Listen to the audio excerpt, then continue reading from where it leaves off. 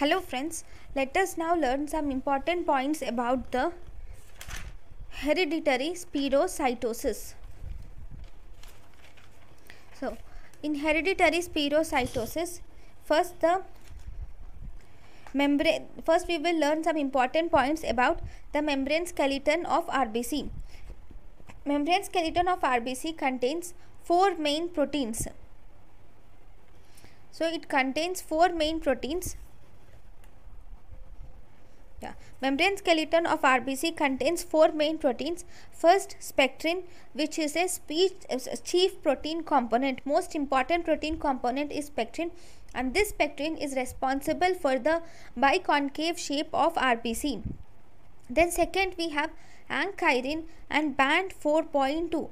This band 4.2 and ankyrin binds spectrin to band 3. Then third, we have band 3. This band 3 is a transmembrane ion transporter protein. It is a transmembrane ion transporter protein. Fourth protein is band 4. Band 4 binds spectrin to glycophorin A transmembrane protein. It binds spectrin to glycophorin A transmembrane protein. So, I will just draw a picture so that we will understand this relationship clearly. So, this is the membrane, and in the membrane we have 2 proteins. So, this here down we have spectrin, okay, that is the membrane, and here we have spectrin. So, first we have band 3. Band 3 is a transmembrane in the transport, and we have glycophorin A. Okay, so this is band 3, which is a transmembrane protein, and glycophorin A is also a transmembrane protein. So, band 3 and glycophorin A is a transmembrane protein. Now, this spectrin binds to the band 3 with the help of 2 proteins, that is ankyrin and band 4.2. So, ankyrin and band 4.2 helps in binding of spectrin to band 3. Now, band 4.1 will bind spectrin to glycophorin A. So, this is the band 4.2 and this is actin. Both these will bind spectrin to glycophorin A. So let us now learn some important points about hereditary spirocytosis. It is an autosomal dominant disorder and occurs due to the intrinsic defect in RBC membrane. So, because of that, there is mutation of ankyrin followed by band 3 mutation is seen. So, here there is the band 3 is an anionic transport channel. So, this is followed by mutation of spectrin or mutation of band 4.2 can also occur. So, because of the mutation in the proteins present in the RBC membrane, this will result in loss of membrane cytoskeletal proteins, which normally maintain the integrity of the RBC membrane. But because of this, now the stability of the membrane is decreased. So, there is spontaneous loss of membrane fragments occurs whenever this RBC is exposed to the stress. So, slowly as the fragments of the RBC lose slowly, the cytoplasm forces the cell to assume the smallest diameter. The smallest diameter for a cell is circle or sphere. So, the RBCs become microspirocytes.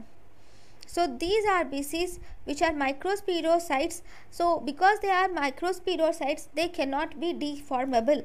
If they are not deformable, they cannot pass through the interendothelial fenestrations. Normally, because of the biconcave nature of RBCs can easily pass through the small gaps that in the endothelium. So, because now RBC have become the spherical shaped, then it is difficult for the RBCs to pass through the fenestrations in the venous sinusoids, and as a result, these cannot pass through the sinusoids. So, in the spleen, it leads to the phagocytosis of RBCs occurs, and finally, it leads to extravascular hemolysis. Phagocytosis in spleen causes extravascular hemolysis. Then now if you see, if I draw a diagram, normally RBC is in biconcave shaped, but now this will slowly lose its parts because of stress. Slowly at the end it becomes spirocyte. Because of the spirocytic nature, it loses its flexibility, so it cannot pass through the smaller blood vessels, leading to extravascular hemolysis. Here there is even loss of water, which leads to erythrostasis. So if you see the clinical features, there is anemia. Anemia is mild to moderate anemia with indirect bilirubin. Because of indirect bilirubin, there is jaundice formation. Jaundice is seen. Then we have splenomegaly, increased bilirubin, because this increased bilirubin will lead to pigment gallstone formation, and rarely we can see leg ulcers. If there is infection of parvovirus along with this hereditary spirocytosis, it causes a plastic crisis.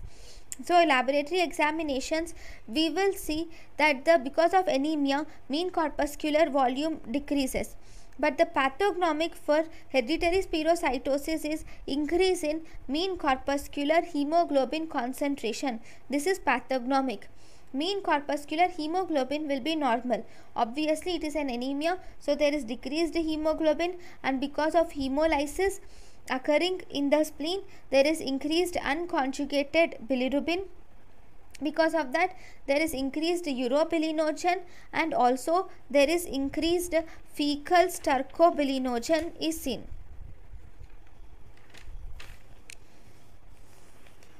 So then in hereditary spirocytosis, there is decreased haptoglobin. Haptoglobin levels are decreased, and if you see the peripheral smear, in the peripheral smear we see microspirocytes are seen, where we see small RBCs without central pallor are seen. So these are the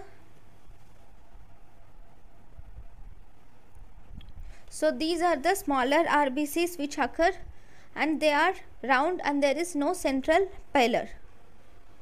So we will have to see that this spirocytosis have one important test, that is osmotic fragility test.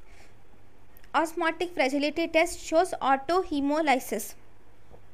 So if we keep the RBCs in 0.9% of normal saline for 48 hours, normally there is less than 4% of RBC destruction is seen, but in hereditary spirocytosis, more than 15% of RBCs are destructed. So there is autohemolysis is seen in osmotic fragility test. Then we also have ectacytometry. This ectacytometry is done to detect the shearing stress of RBC. This ectacytometry is a recent test. So if we see the treatment of hereditary spirocytosis, there is elective splenectomy is seen. Because of here, this elective splenectomy will decrease the severity of anemia. There is no change in RBC shape occurs because of this elective splenectomy, and it also, this hereditary spirocytosis will also cause increased chances of infection by capsulated organisms, because the spleen which has been removed, so because of that it will predispose to increased infections with capsulated organisms like pneumococcus and Haemophilus influenza. This is the reason why we prefer giving Haemophilus influenza and pneumococcus vaccines before doing splenectomy. Complications are aplastic crisis, increased infections, and chronic hemolysis leading to gallstones. Pigment gallstones are the complications of hereditary spirocytosis. So this is about hereditary spirocytosis. There is one more disorder which is called as hereditary elliptocytosis. We also have hereditary elliptocytosis, which occurs due to the defect in spectrin. So these are important points about hereditary spirocytosis. Thank you for watching.